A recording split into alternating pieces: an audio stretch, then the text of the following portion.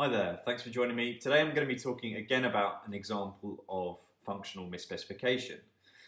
And in this example, we're going to be talking about the example of how car sales for a particular car depends on the price. And sort of thinking about some sort of population model, we might expect that sort of car sales or demand for cars follows some sort of path like that. So obviously it's a downward sloping demand curve, but it's not a straight line. So sort of writing this functionally, another way of saying this is that car sales is equal to some sort of constant A times P to the power beta times the number E to the power the error. The reason I've written the sort of error structure in this form will become clear a bit later, but now just sort of bear with me.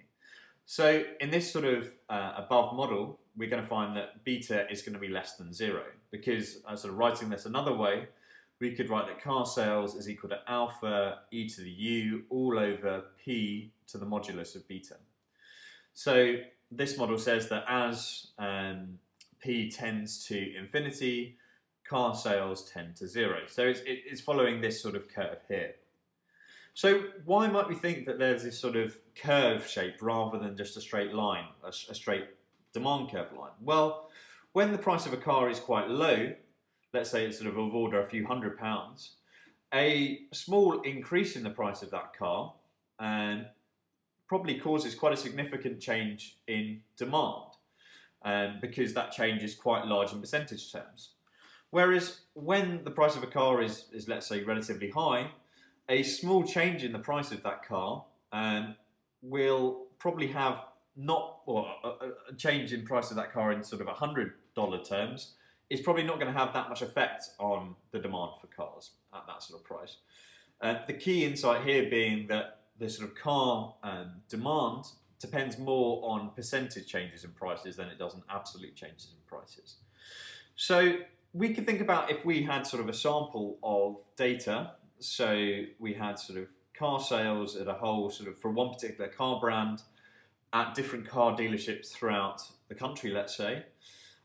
We might have sort of data which looks something like this. So it's sort of following our sort of downward sloping demand curve, but it's definitely not a straight line.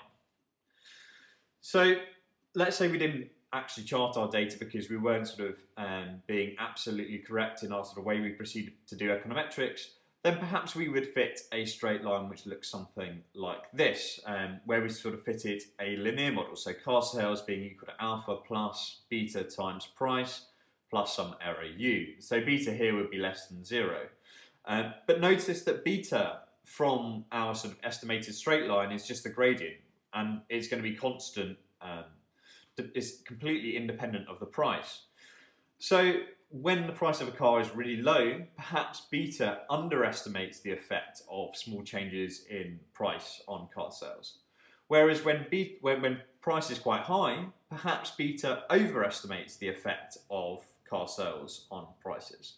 So again, by estimating this linear model, we have functionally misspecified the sort of true population process, which is this sort of power law distribution.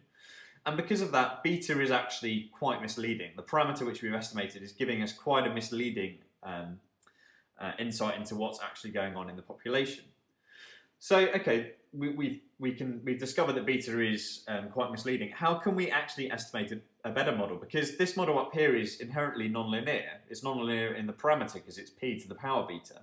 So how can we actually estimate a linear model? Because remember, least squares requires our model to be linear in parameters.